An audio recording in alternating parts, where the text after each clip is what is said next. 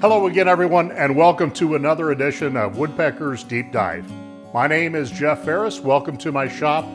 Today, we're going to take a closer look at Woodpecker's new shelf pin and drawer slide template.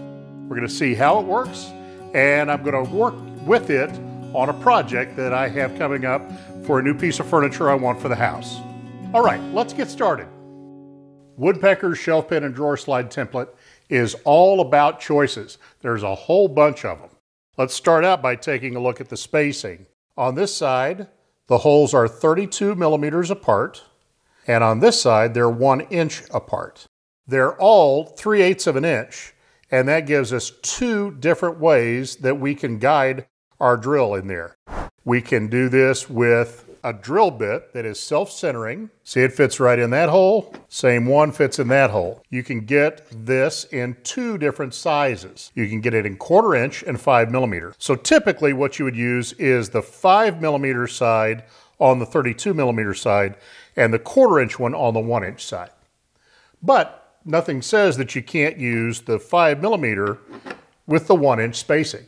If you happen to have a whole bunch of 5 millimeter shelf pins and you want them closer together than 32 millimeters, there's no reason not to set it up like this.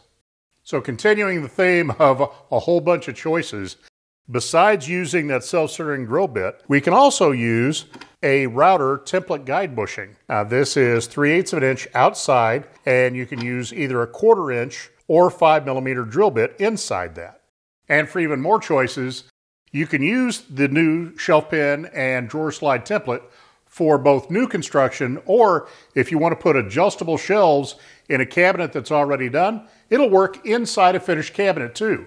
Most of this is aimed at setting up shelf pins. We can also turn it 90 degrees, and now you can drill for drawer slides. Okay, for today's project, let's start narrowing down some of those choices. Let's first talk about metric versus inch. In the metric shelf pins, there are lots of styles available. One of the things I like about metric is these little guys right here, and that is a screw that is specifically made for working in plywood, and it is perfect for installing drawer slides. It is a very, very coarse thread, and it fits a 5 millimeter hole perfectly. So if you're putting in drawer slides, this is the piece of hardware you want to use right here. And this is a real simple 5 millimeter shelf pin. So the metric hardware is real simple to use. There's lots of choices out there, and we have lots of different styles on those 5 millimeter pins. But there are even more choices on the 1/4 inch pins. 1/4 inch shelf pins have been around in US cabinet making for years and years and years. And there are dozens and dozens and dozens of styles. So if you're matching existing cabinets, you probably want to go with 1/4 inch. If you're doing something new, that's when you might want to try out the metric hardware. Now today, I'm working on a new piece of furniture. It's a little shelf unit that I'm building for our sunroom. And it's new construction. I've already got some 5 millimeter shelf pins, so I'm going to use metric spacing with metric hardware. But I don't know exactly what my cabinet looks like yet. So let's go over to the chalkboard and take a quick look at where I am in the design process. Now I know most YouTube sensation woodworkers are probably going to laugh at me for using a chalkboard instead of SketchUp, but this is as close to SketchUp as I can get.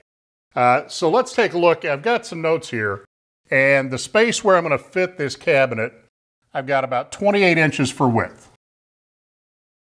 I measured it, and I want it about 36 tall, and it's going to be 14 inches deep.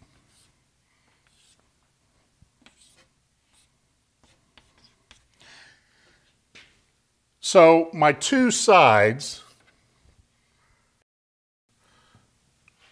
were going to be 14 wide and 36 long. Now, when you think about the way that shelf pins normally get used. Everybody tends to drill this all the way from the bottom all the way to the top. But who's going to want a shelf 1 or 2 inches above the base of the cabinet? Just isn't going to get used. So I'm going to start, I think, about 7 inches up with my first shelf pin. And then we'll put those on 32 millimeter centers. Same thing at the other end. Nobody's going to want a shelf 5 or 6 inches down from the top. So we'll stop, again, about 7 inches down. And those are rough measurements. I don't have to be exactly 7 on those. I just want to start and stop my shelf pin holes about 7 inches from the bottom and about 7 inches from the top. Now, I'm going to put a top on this, but I don't know what that top looks like yet. I'm going to put a base on it, but again, I haven't completely decided what that base is going to look like. So if I make these sides about, I know that I'm going to gain at least 3 or 4 inches here, about 1 inch here.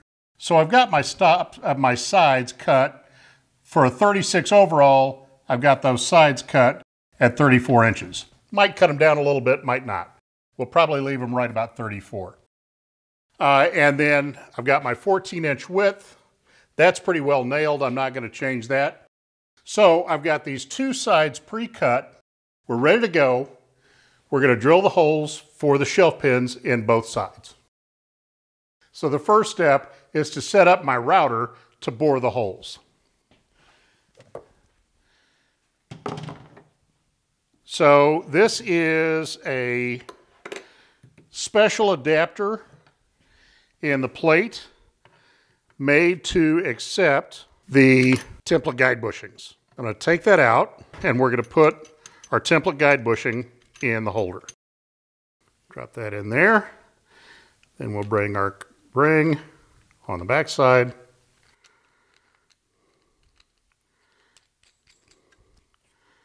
And lock it up. Now that's a pretty tight fit there.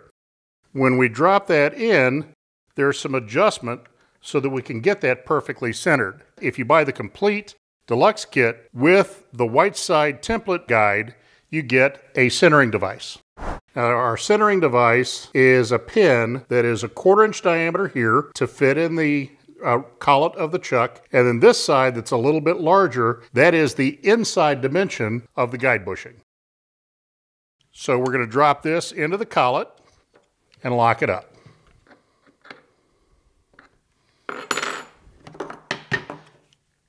Now I'll depress that a little bit and lock it.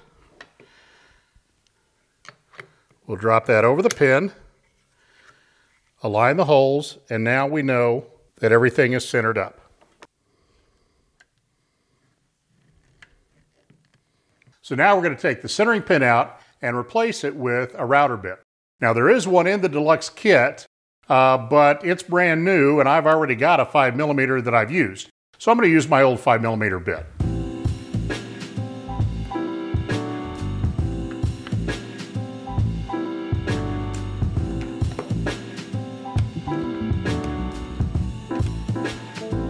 So before I bring out my expensive veneered red oak plywood, I'm going to do a couple of sample cuts on a piece of scrap just to make sure I've got everything lined up right. So we have the template. I'm on the 32mm side. I have these 2 clips popped in here. Just snap in right here, and those align you to the edge of the material, which is 37mm from the edge to the center of your line of holes. I'm going to put this pin right in here, and that's going to set me up 37mm from the end of the stock. Just drop it down like that, bring it up until the pin hits and the 2 tabs hit. Now you're 37mm from the edge and 37mm from the end. Now I'm just going to throw a simple F-clamp on here so everything stays in place while we're working. So one more thing before we start drilling, we need to set our depth of cut so that we don't plunge too far into our stock. So the first thing we're going to do is with this in one of the holes, we're going to press it down until we hit the stock. All right, so that's our 0 point. I'm going to lock the plunge for the moment. Then we're going to push this down, and we're going to push our plunger against the stop. And that is at our 0 point. Now, that's 0. We want to set this up for an 8mm cut. The shelf pins are 7mm long. We want them to have a little bit of room for adjustment, or if there's some sawdust down at the bottom of the hole. So we're going to make it 8mm deep. So I'm just going to pick this up. I'm going to take an 8mm step block, put it in there. Now we'll lock it up. And now that is a perfect 8mm between where we are now and the bottom of the hole. So now let's make just a couple of test cuts to make sure everything is running just the way we want it to.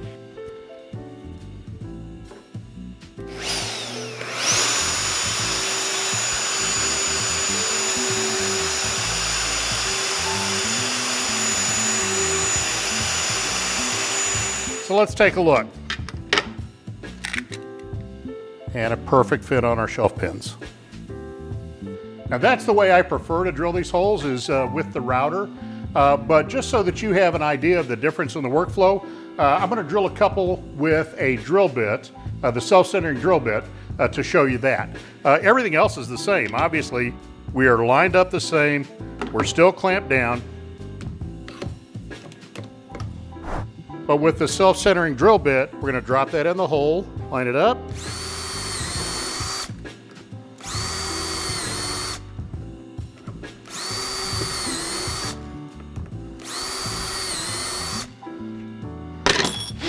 And those holes are just as nice. So now we're ready to bring out the $100 a sheet red oak plywood.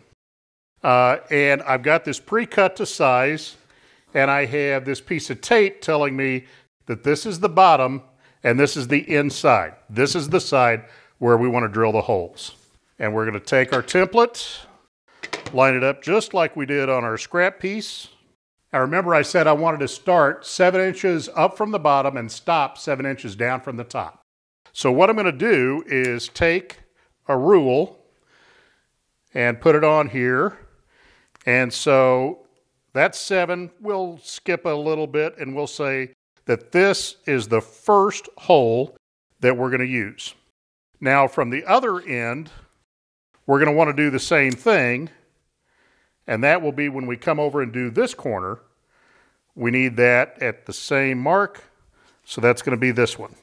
So those are the ones where we're starting from. This is from the left and this is from the right. I'm using a dry erase marker. When I'm through, that'll just wipe off for the next project. We won't have those marks confusing us. Okay, so we're starting on our blue mark. Drop that in and just start punching holes.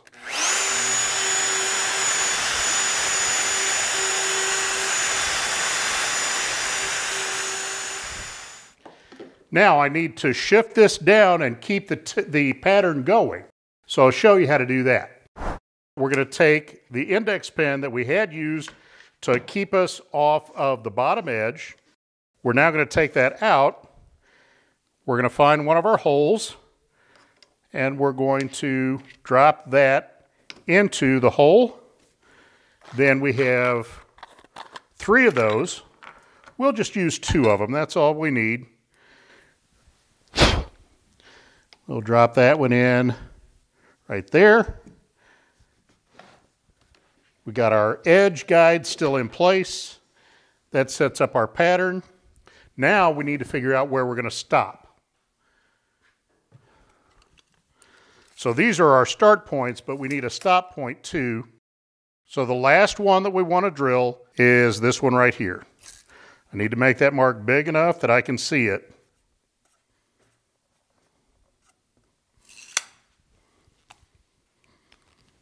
And I need to move this one back a couple so that I have room to get on the one where I want to start. There we go. Now we're ready to go.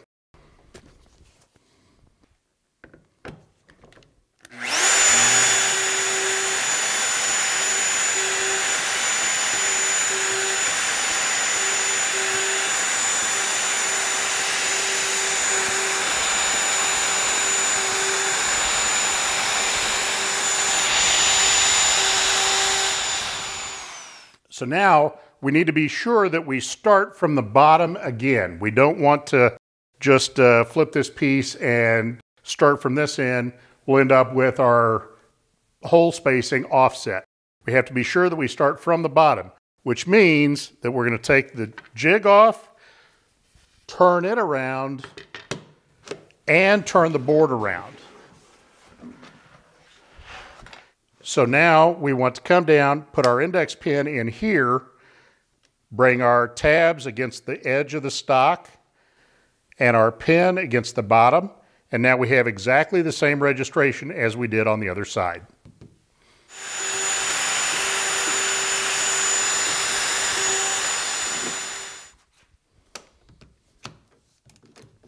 And my stop line this time is this one right here.